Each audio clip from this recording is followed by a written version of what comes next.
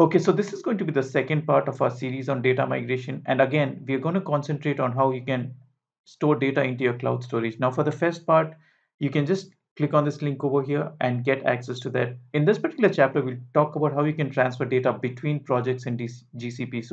So here in this example, I have two organizations. The first one is called lazycoders.info. The second one is called verylazycoders.in. So my intention is to transfer data from this particular organization's bucket into the bucket in lazycoders.info. So the thing that we require is we need a user, and this user should be present in both the organizations. So I have created a user called admin at lazycoders.info, which is basically the admin for this organization. And I've given this user access to the other organization as well. So I've given access to admin at lazycoders.info for this particular organization as well. To make it simple, I have given the organization administrator access to this particular user in both the organizations. I'll show this to you once I show you the demo.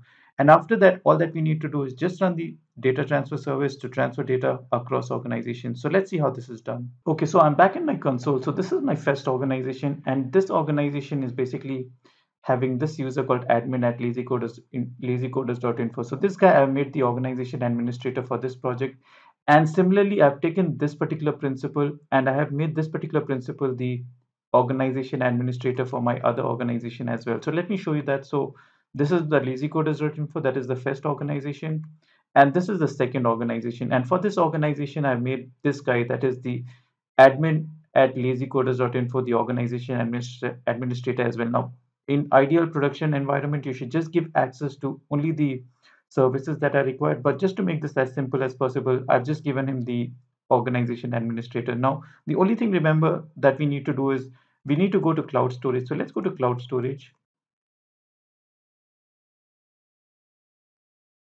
So let's create a bucket. So let's click on create bucket and just call this as my source bucket and just randomly suffix it with a few numbers. And let's click on continue. So let's click on region and let's create this particular bucket. And within this particular bucket, let's store some data. So let's click on upload files and let's just randomly upload a PNG file. So this is our source. Now, this particular file I want to get into my other project, that is my lazycoders.info. So what I need to do is I need to go to my data transfer, click on that and choose the project. And here, let's click on create a transfer job.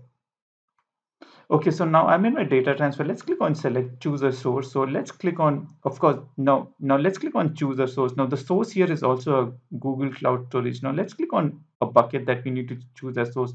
So let's click on browse and let's click on this project ID. So here the source is again the other organization in which we've created the bucket. So let's click on that and let's choose the project. So this is the project and this is the bucket that we've just recently created. Let's click on this and click on select. So this is the source. And now let's click on next. And now the destination is basically within our same project, that is the lazycoders.info. So again, we'll just choose a bucket. And the bucket that we'll choose would be my destination bucket. So this is a bucket that I had created in my previous chapter. So I'd be using the same bucket. Click on select. And let's click on next. So we don't need to change anything over here. And all that we need to do is just go and click on next. So we want to run it once and we want to run it starting now. And let's click on create and let's do the data transfer. Okay, our job is run successfully and you can see that one file was transferred. So let's go to the cloud storage now. Let's go to cloud storage. And this is my destination. So this destination bucket should contain that PNG. So you can see that it contains the aws.png that we had in our source. And if you click on this authenticated URL, you can see that particular PNG as well. So this is how you can transfer data across cloud storage buckets in GCP. Now this can be again within your organization, or like I showed you here, it can be across organizations as well. So that's it for this one. I'll see you in the next.